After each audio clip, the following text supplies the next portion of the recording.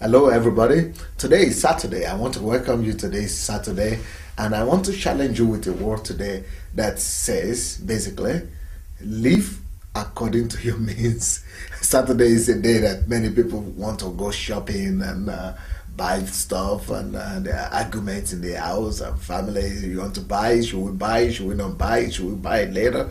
Well, I just feel like sharing with us today that you know what, the culture of savings and cutting your expenses is actually a good culture.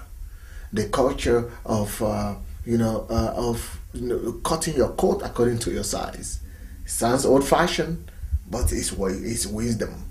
So I want to challenge you today to really examine how you spend your means, how you spend your money, how you spend your income. What do you do with your income? Are you sure you really cut your coat according to your size? Well, are you sure you don't buy today? I mean, you don't buy today what you need tomorrow, or you don't wear today. You don't wear today the clothes that you need tomorrow. But if you do that, if you wear the clothes today that you need tomorrow, then tomorrow you'll be without clothes. Or if you wear the shoes of tomorrow today, then tomorrow you'll be without shoes. That's what life is. If you ride the car that you are supposed to be riding today, tomorrow you'll be without any car at all.